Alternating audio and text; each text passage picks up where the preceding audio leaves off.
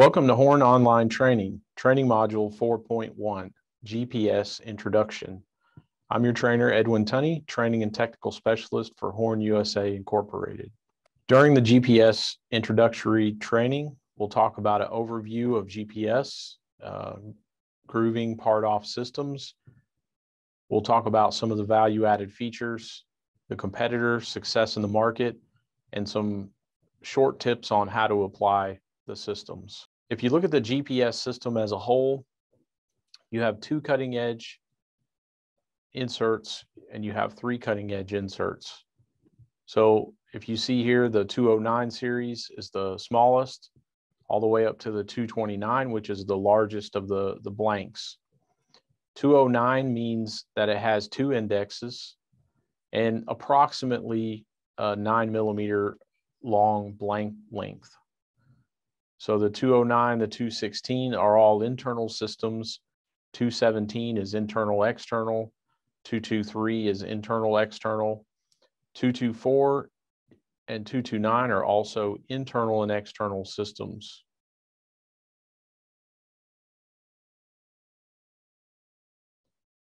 Horn also offers 3 index inserts and 6 index inserts.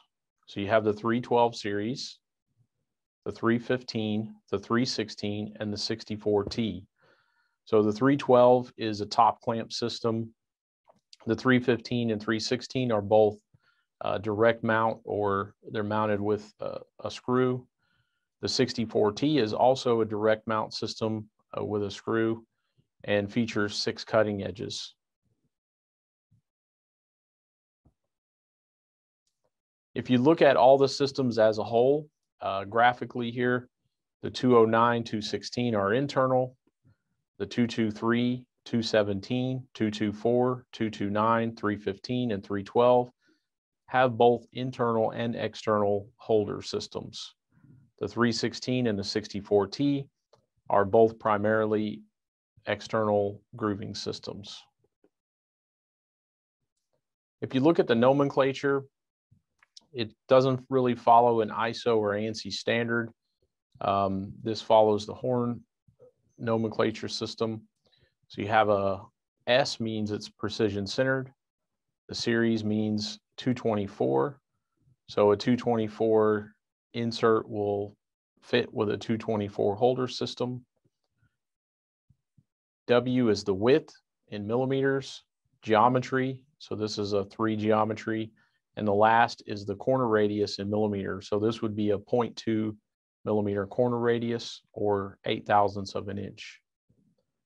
Always be sure the nomenclature can give you a clue as to what the characteristics of the insert are, but always use the technical documentation and make sure you know what all the dimensions are before ordering. The first couple systems that we'll look at are the 209 and 216. So these are mainly internal grooving and profiling. You do have a few geometries offered for each system. You have a 52, a 1A, and a KF. You have a 5, a 1A, and a KF for the 216 system. So the 209, 216, some of the value-added features are that has an elliptical cross section. So that's going to give you really good rigidity during cutting. You have precision coolant. You have very good repeatability on the insert to minimize offsets and time spent touching off the tool. So length repeatability is plus or minus 0.002. You have a parallel clamping prism. So it's very secure fixing in the pocket.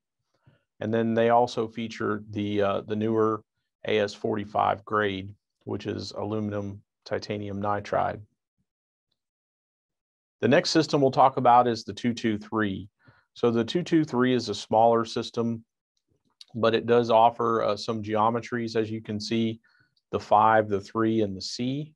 So the 5 for side turning, the 3 for grooving, and also the C for part off and grooving. You have holder systems, you have square shanks, you have blades, You have cartridge type holders. You also have boring bars. So the B223 system, and then also cassettes. So you have a mountable cassette system for the 223 on a boring platform.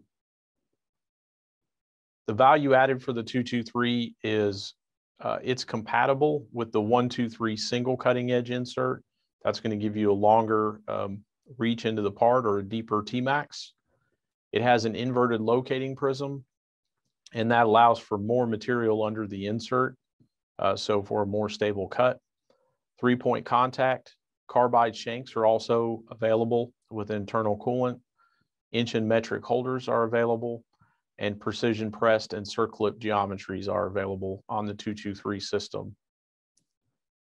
The 217 is a big platform. You have external grooving, internal grooving, corner relief, circlip grooving.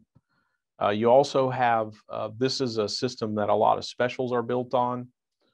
It's a mainly ground system, ground top rake, ground flanks on some inserts.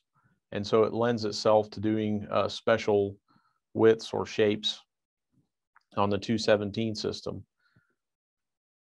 You have really square shank tools. You have boring bars.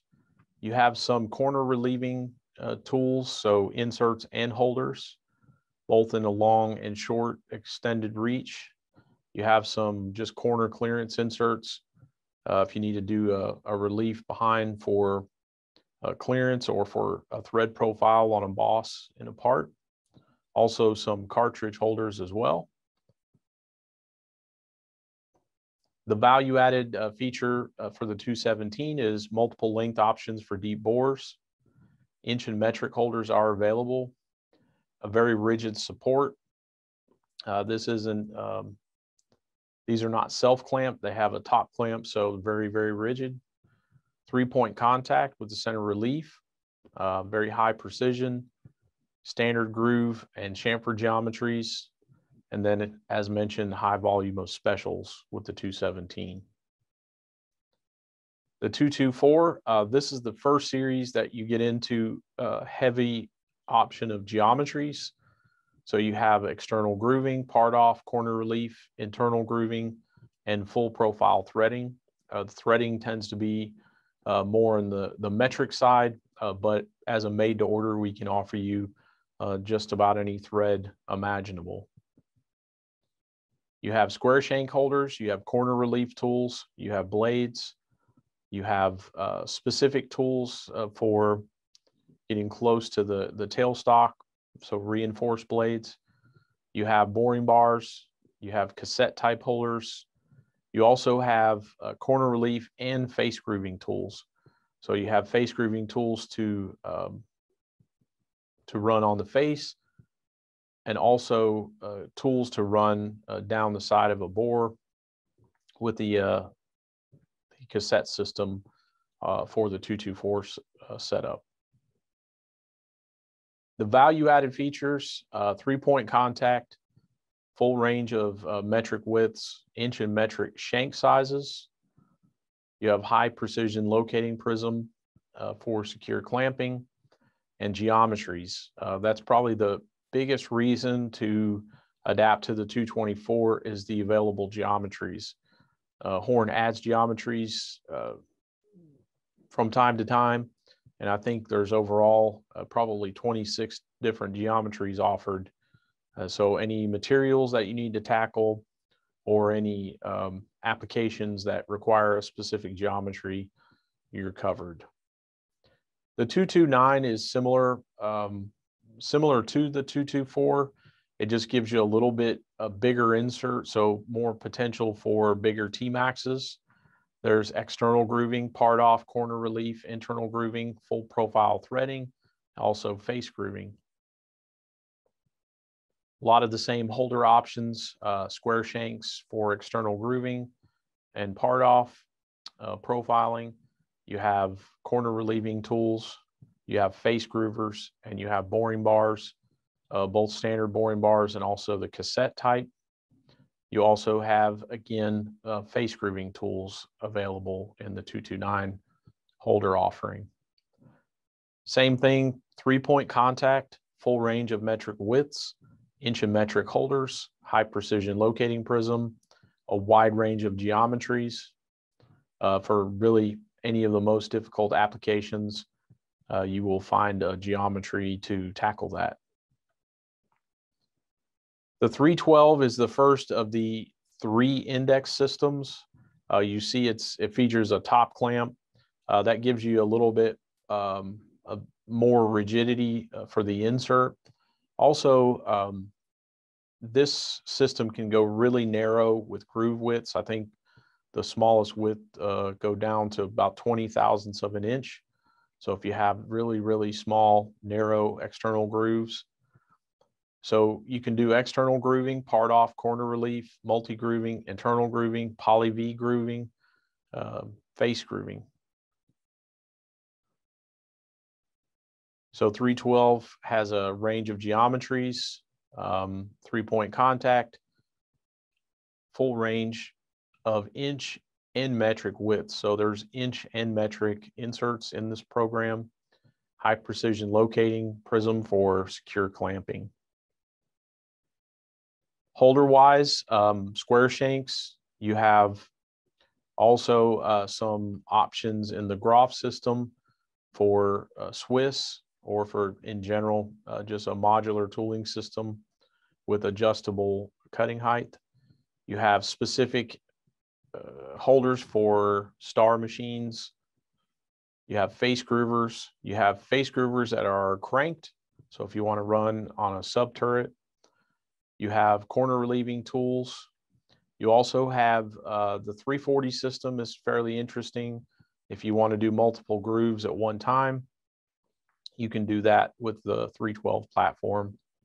Also boring bars, and then specific tools for machines like Traub. You have some ground options on chip breakers. So you have the 00, you have basically a special chip breaker for made to order inserts based on the application. You also have a V. You have precision centered as well. You have the F. So for very easy cutting, if you have a small component or a hollow component like a tube. You have the 5, you have the D and the C for parting off. So the 5 for side turning, the D for grooving with excellent chip control. Next 3 edge or 3 index system is the 315.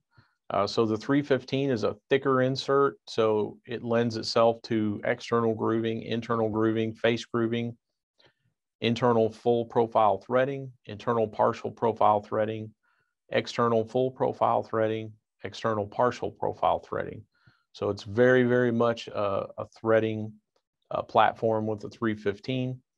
Part of that is it's a direct mount pocket, so you don't have any issue with the insert moving, so you can run at the higher linear feed that you require with threading.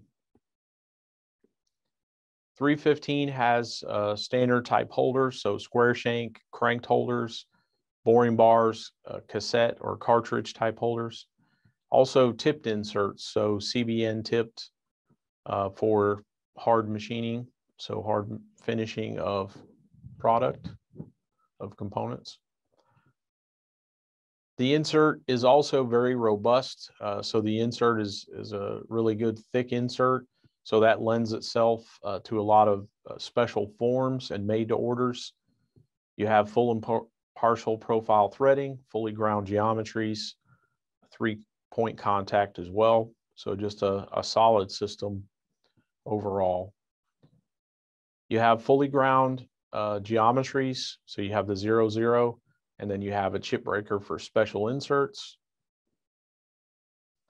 The 316 is a smaller program, but nonetheless, you have some direct pressed systems like the 5 geometry, the EN for grooving and part off, and the FY for long chipping materials, and really just a light touch during grooving. The value added features for 316 are precision centered geometries. It's a higher thickness in the center, so you get the beefiness in the center, so it's not fragile, but also the ability to go fairly narrow with the width, and then that tri-lobe for locating.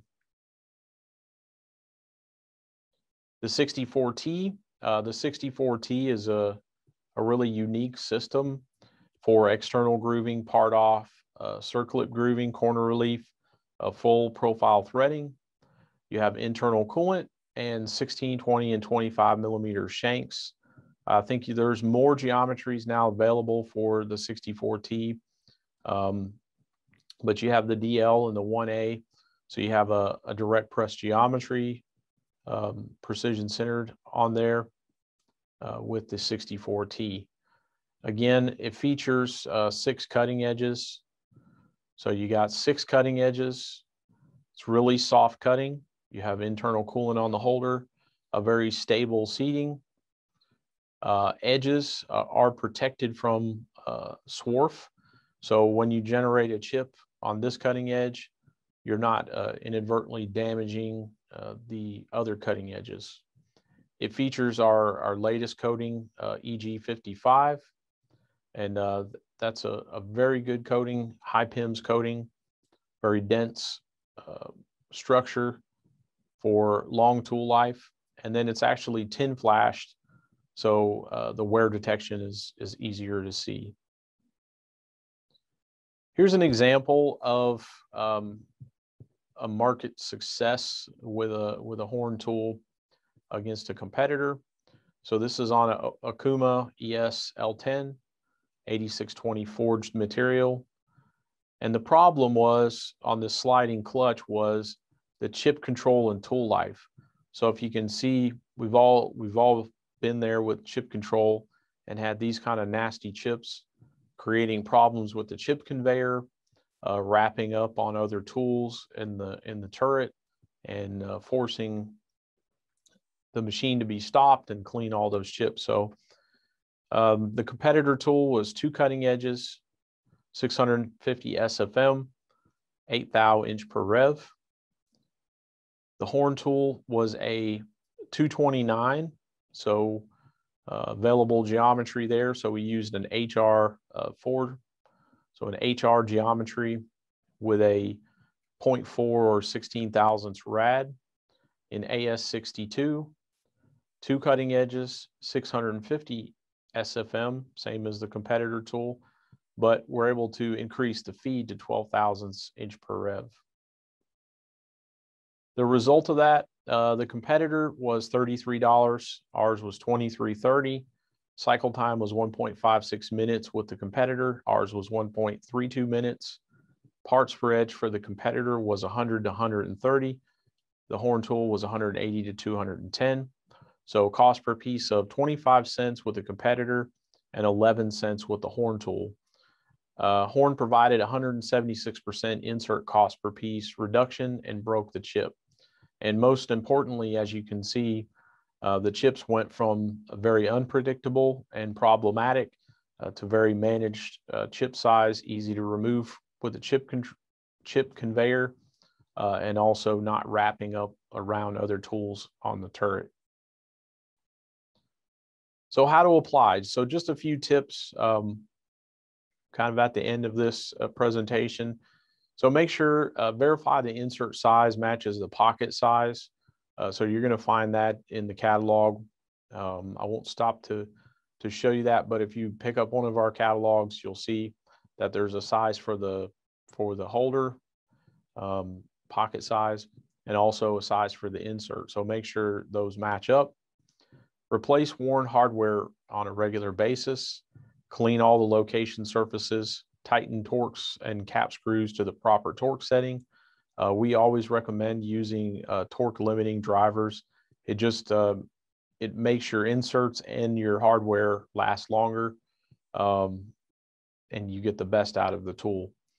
Avoid modification on the holders to correct clearance issues. We do a very, very large amount of made to orders. So if you have an application that would require it, we can, engineer clearance without modifying it with a grinder. So always keep that in mind. Some critical questions to ask. These are questions that our tech department would like to know, just so we can help give you the best support for our product. So material and condition. So what kind of material is it? And what condition is it in? So is it annealed? Is it a specific heat treatment? The minimum bore diameter, or DMIN, the diameter of the part. So that is important, even though you might just be grooving into the part a short depth of groove. Our holders are designed to provide the maximum support for the insert. So you do need to pay attention to what the diameter of the part is. So the Dmax, the depth of groove, or Tmax, the corner radius, the width of groove, the tolerance, the surface finish, and the interrupted cuts. So are there other parts about the process we need to be aware of? The other thing, a test you can do to make sure things are aligned properly is, of course, you want to follow your machine tool procedures to make sure that everything is aligned, perpendicular, parallel, where it needs to be. But if you notice vibration present in one direction and not the other, you need to check your alignment. So chances are your insert is healed, and this alpha angle is too large, causing that vibration. The other thing, just some quick tips on feed. So really the 4, 5, and 6 millimeter widths are recommended for side turning. Really, you want to make sure you have those sizes and not below to do a bunch of side turning, just because you have a better grip on the insert and more rigidity. The cutting depth max should really be the width of the groover times 0.7, or really a max of 4 millimeter. So specifically talking about side turning, really cap it out at 4. Just take more passes, you're going to get better life out of your tool. The minimum depth of cut you should take is the corner radius. So if you don't have that much depth to take, I would recommend using a smaller radius. You really want to cut on the edge of the tool and not on the rad. Max feed rate, a good rule of thumb is to take the width of the tool times 0.1, so 10% of the width, and that's going to give you a good max feed rate. Side turning, so if you're creating a much larger groove than your insert, this is a way that you can do that effectively and get the best tool life. So the basics of this are to step down, plunge, and turn. And then you want to stop short of the wall 5 times the feed.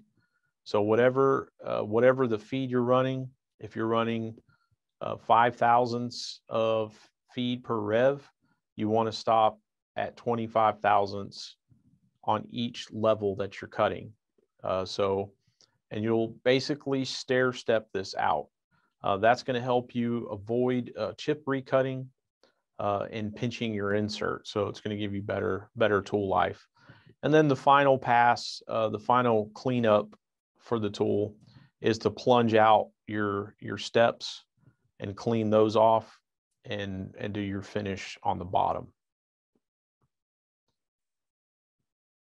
Another, when grooving a chamfer on an equal width, you really want to plunge and retract first and then do your chamfers, because you don't want to cut with the insert on 2 cutting faces at the same time. It just it's less stable, and you're going to put pressure on the insert, additional unneeded pressure.